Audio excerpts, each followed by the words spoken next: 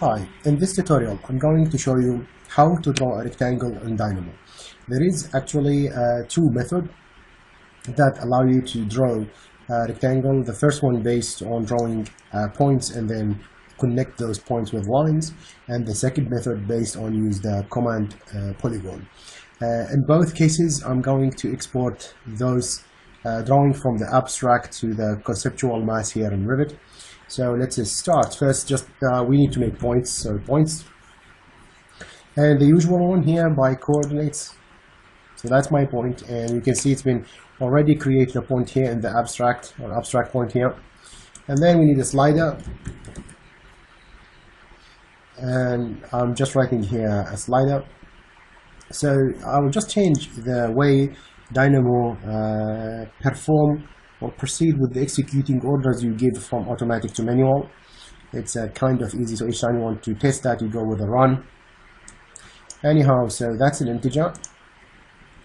Get that down. I'm gonna make it 10 here, so I'm defining the integer to be from 0 to 10, and I'm gonna connect that to x, and I'm gonna connect I'm gonna select it and make it copy and then paste it. Have another copy here, and I'm going to connect this, leaving the z, because I know we're going to use the xy only to be changed. This will be having its own default value, which is 0. So I will keep that 0, 0. Now, in order to keep preventing, the repetition or the boring business of keep creating points, I'm going to select both those two things and then go to edit and then create a group, and I'm going to call that, double click here and just name it point. So I'm creating a group that contain the three of those. I'm going to select that, copy, and then paste it. And you can see you can drag and drop the entire block here or group here instead of repeating the whole thing. So now I can just turn here and push that a little bit to the side, and then here again. So here, instead of 0, 0, I'll keep the 0, 0 actually, the four of them here in the same place. I'm gonna go 5 by 0, and I'm gonna go 5 by 5, and you can see there is nothing happening here because I need to hit run in order to see what's happening. And finally here 0, and that's 5.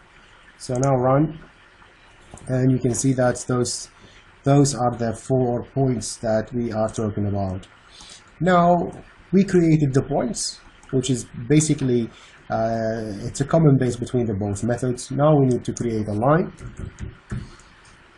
to connect those points. So again, it's just a line by start point and end point, so that's what we need. So we physically need 4 of them. So that's 1, that's 2, that's 3, and that's 4. That's the 4 lines. So this will be the start point, and this will be the end point. And now this guy will be the start point, and then this guy will be the end point. Then this guy will be the start, this guy will be the end, and so on. This guy will be the start, and this guy will be the end. So just making sure that each point have one time to be start, and then one time to be an end, and so on. So run. And you can see now we have a nice rectangle actually created here in the abstract or in the Dynamo. It doesn't reflect back to Revit actually at all. So now we need something called model curve dot curve. So it's allow us to model a curve based on curves, and the term here curve is actually based on anything, whether it's a real curve or line. So Dynamo understands the word curve as it contains inside both lines and curves. And now if you connect this here, you're gonna see, and hit run of course, you're gonna see this line is now here, and so on. If you connect this guy and you hit run, I'm gonna replace it by that. So you either create 4 of those for each one of this, which is a little bit boring, or it's a good opportunity to learn about the list. So just hit list. A very important function here. So I'm gonna create one, and list have indexes. on the left and list on the right. So in the index, it can be anything you like, and you just have to be aware of how many. So if you hit this cross and add 4, because you have 4 inputs, four lines, and connect all those lines to each index as such. So if you see what you got inside, like by pressing this, you're going to see that it's actually created, it should create actually 4 of those, which is 4 of lines. Now let's connect all of them here. You see there's none here, it doesn't show anything because I didn't hit run, so let me hit run. Now you see those lines, because I was trying to see, I thought it's automatic. Now you hit run, now you see it's, now the value is stored here. So the list here is made of 4 lines. Now connect, and then hit run again, and you're going to see those list of lines and translated and given once as all as a curve to the function of the node of model curve by curve, and the model curve by curve translate that to you into Revit space, into Revit conceptual mass or Revit space here. So that's the first method, and in it we learned how to make a group as such, and we learned about the list node, and we learn how to draw lines and how we translate that abstract line into a real model line into Revit. So this is the first method, which is again based on drawing lines. Now the other method is different, so I'm gonna get rid of the lines, and I'm gonna get rid of that. I'm gonna keep this aside anyway. So the next method is this. It's basically based on having 4 points, as you can see, like that. And now I need to create a polygon, and be aware there is too many types, or too much types of polygon. There is a cycle polygon, there is a circle polygon, here a polygon by points, as you can see. So that's a polygon, and here it's expecting me to have a group of points input, and we're gonna draw a polygon which is not a single lines, rather it's a polyline, or it's a continuous series or chain of lines. So in this case we must have a list, you know, and this time we're not gonna store in those 4 index 4 lines, but rather we're gonna store inside 4 points as such. See, so we have 4 points here. So if we run that guy, we store the points now in the list. Now I will feed the result of this 4 point or the list into the polygon, as you can see, and then hit run. And now we see this has been highlighted for us as yellow. That means that's really good way. It's we made a mistake here by picking something.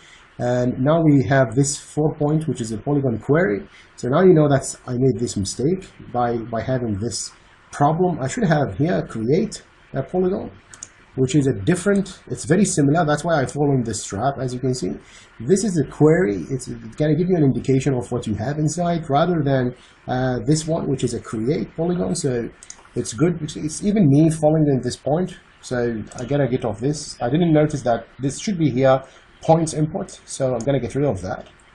So that's the point input, that's the right one. Now if I connect it, and then I hit run, and now you see it's create this the rectangle for me, but in reality it's a 4-sided polygon, a continuous lines.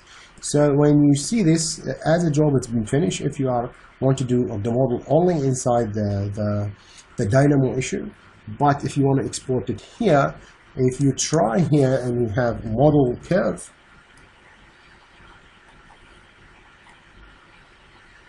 so if you have a model curve that we just used, like this one, and you try to connect it, and then hit run, you're gonna notice it's gonna crash and fail.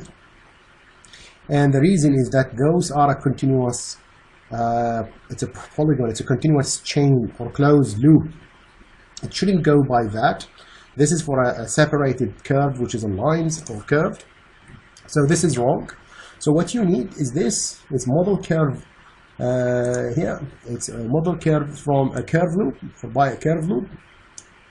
So now I'm going to connect this to that. And then I'm going to hit run. And as you can see, it's a model curve from curved loop. And again, it's depend on a curved loop, so that is a closed geometry or closed line or polygons. And as you can see, it's here it's transferring the drawn lines from the Dynamo as an abstract into a model. Just be aware, you might not seeing this in your screen, and just because you might need it really big. Yeah, when you see the hole like this, we're gonna start up by this. So just be patient and zoom in a couple of times, making the mouse at the x-axis and y-axis intersection here, the original point, and you're gonna see this transferred in from the abstract space into the model. I wish that you find this tutorial useful. Thank you very much and have a good day.